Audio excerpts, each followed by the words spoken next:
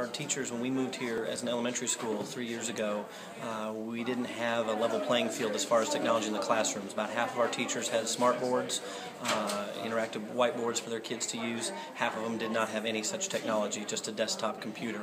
In the 3 years we've been here as an elementary school, our district has added wireless internet, laptops, MacBooks for our teachers.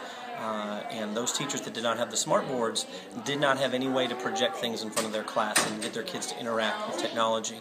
So this grant leveled the playing field. We were able to add iPads, Apple TVs, projectors, and screens for those teachers.